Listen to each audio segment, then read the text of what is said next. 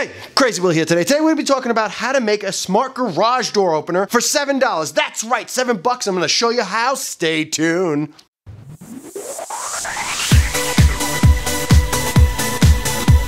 Hey, Crazy Will from Crazy Will's Tech Show.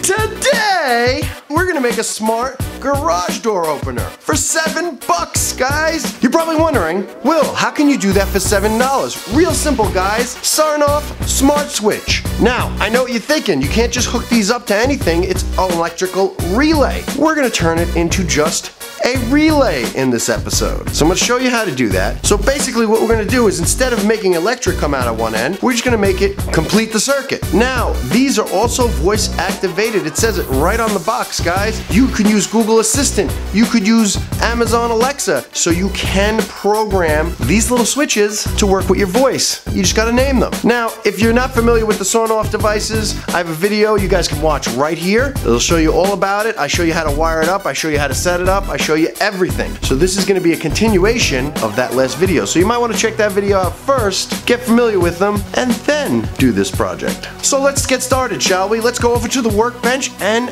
figure out how to make this thing. Okay, so here's the Sonoff switch. Real easy, guys. You take the screws out of here, you pull this off, put these off to the side, and then what you would do is take a small screwdriver and push in. There's clips either side here. You pull them out, and then this should come off nice and easy.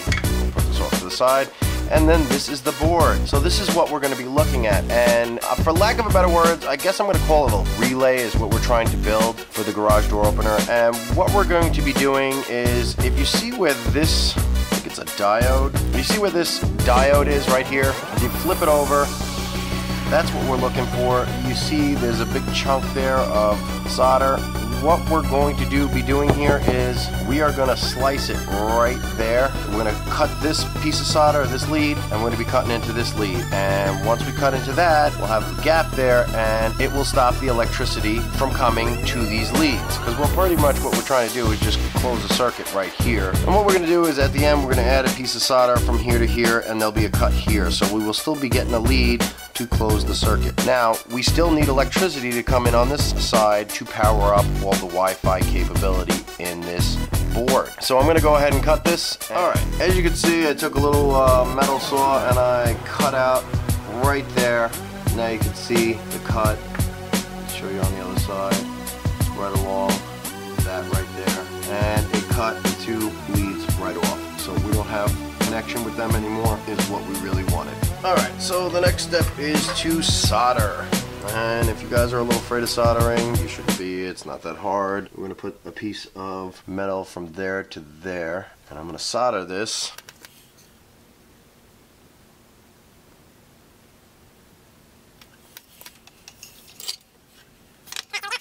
And there you go, right there we have a bridge right across there that's connecting this lead to this device over to this lead. So we got a nice lead going across now, going from here to the lead of this device right here. So that should be it for us as far as soldering. Okay, so I have an old Apple power cord for Apple TV. So I'm going to use this. I'm going to cut this end off, and I'm going to use that for my power supply on this switch.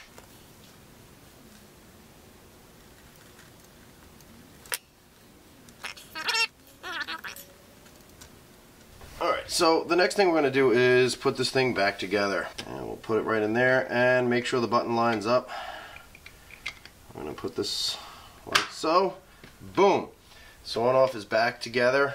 No screws or anything, you just put it back in. And now we're going to complete the process of putting in the neutral wire, which is going to be white, and the load wire, which is going to be black. Shove these into their respective places. Alright, looks like they're in correctly. Let's tap them down, shall we? Let's throw this back on just so it doesn't come out, and nice and tight, won't come out. Plug it up, make sure it works. Alright.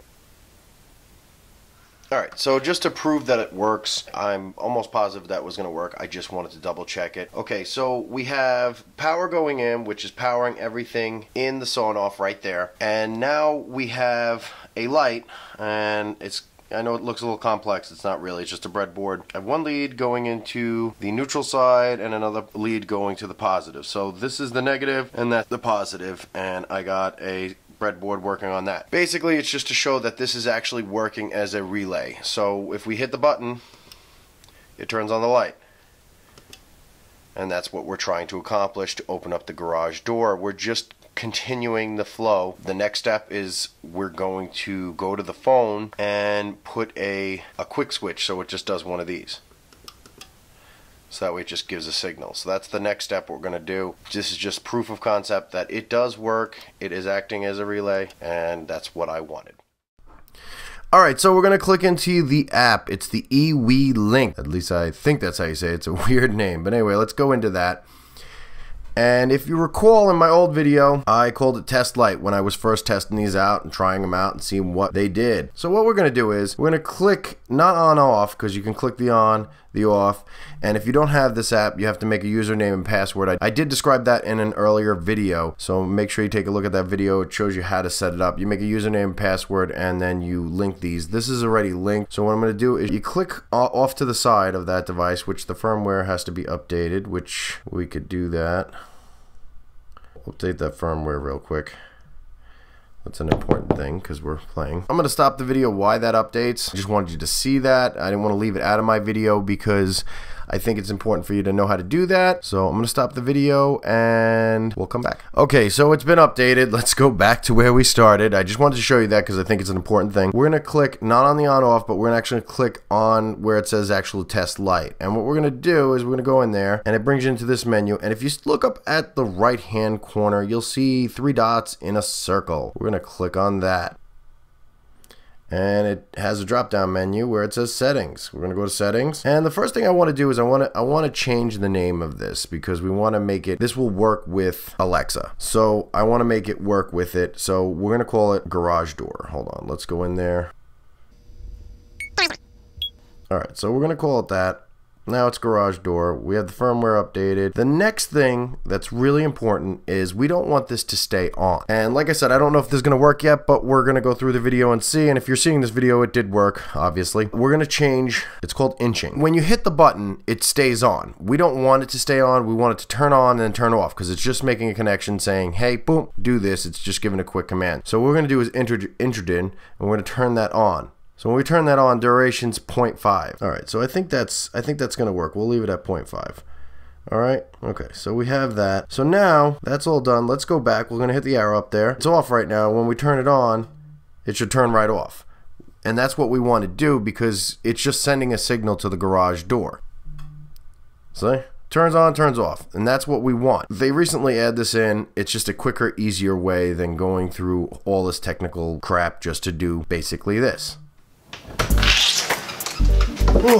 Okay, so we're gonna try and make this video as quick as possible because we're out in my freezing cold garage. What I have behind me is the garage door opener. And if you look up here, there's 2 wires coming down. Okay, so I already have a smart garage door opener. I actually use the MyQ, which you can see my video here about it. It's a Chamberlain MyQ garage door opener. But this is actually gonna be for my father. He has a garage door opener and the remote stopped working and only the switch works. So that's why I'm playing with the switch. And you can also wire this up on the device just in case you don't wanna play with your switch. I'm doing it from the switch because this is the easiest, fastest way, and I'm cold and I don't wanna be in here. In my case, you just lift it up and it gives you access to the screw. There's 2 screws right on the back here. I'm gonna undo them and release the wires.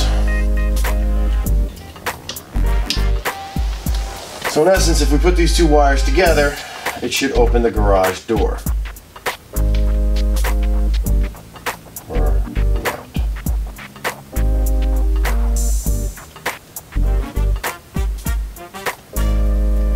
Continue after all that.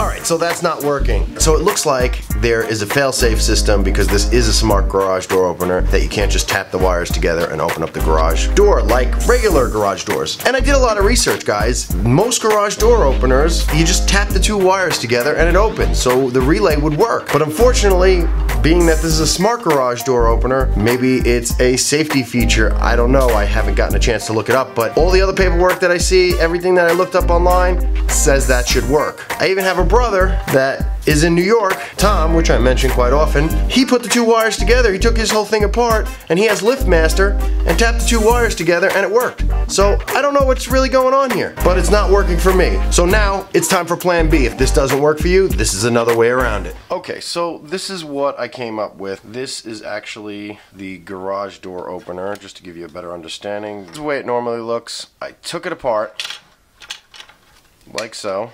There's a battery there. Gotta make sure you have that in there. And this is the main button that we use to open and close the garage door. So what I did was I flipped it over. These are the four ends right here that make the button. Those are the solder joints. When I took this little piece of wire and I tapped each lead end to it, like from here to the other side, it opened the garage door. So I then soldered two wires onto there and then attached it to our relay, and that fixed the problem. So we're going to plug it up, and I'm going to flip it over so you can see. Alright, so now it's on. Now all I have to do is we could either hit this button, it powers on and it turns on and off the garage. One hit will close it, another hit will stop it, another hit will open it. Basically it's one function, just like you would use your regular garage door opener button. The cool thing about this is now we can link it to Alexa. So I could say, we named it weird, so it's garage door, so what we could say is, Alexa, turn on garage door. Okay. And if you can hear it in the background, I don't know if you can, it's turning it on and turning it off. Unfortunately, you have to constantly say turn on, and it'll turn it on. There's no open. I'm sure there's a way you could do that, but for experiment purposes, this shows you what it does. So this is what we're left with after everything's said and done. It's a regular garage door opener, soldered to the leads of the open and close button, hooked to a Sonoff. Basically, if you have a fan or if you have anything that's remote controlled, you could technically do this. So this isn't all bad. This is good. This is another way of doing things to make it smart. I'm gonna go ahead and plug this up, and we're gonna get this thing working. Okay, moment of truth, guys. I set it up with you-know-who, and I'm gonna say, Alexa, turn on the garage door. Okay.